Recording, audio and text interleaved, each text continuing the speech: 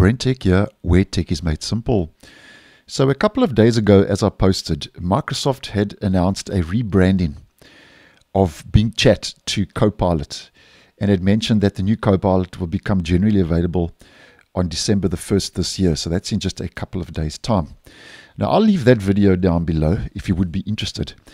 But as I mentioned previously, although Microsoft is rebranding Bing Chat to Copilot, as we can see, your everyday AI companion, one of the issues currently facing the new Copilot for the web is that there is no plugin support available currently for Copilot like there is over on Bing Chat. And this is where an issue is now starting to come to light regarding Copilot, the new Copilot with Firefox.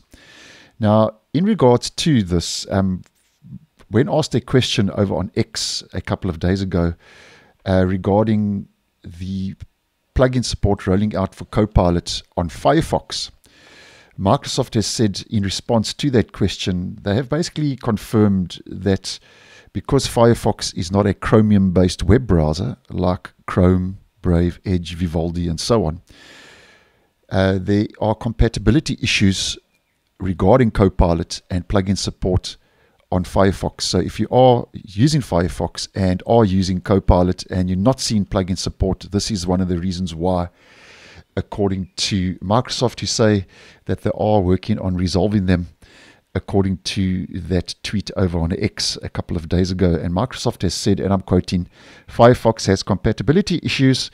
It's not Chromium based, but we are working through them.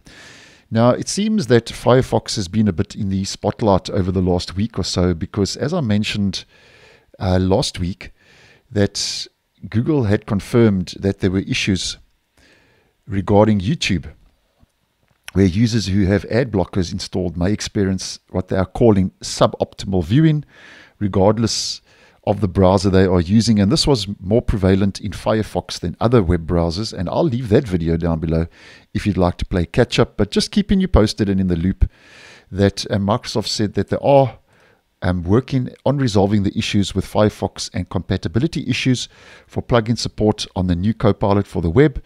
And at this stage, though, in true Microsoft fashion, though, they haven't given us a actual date and time or a timeline for when the plugins will roll out and will be available on Firefox. But obviously, I'll keep a close eye on this one.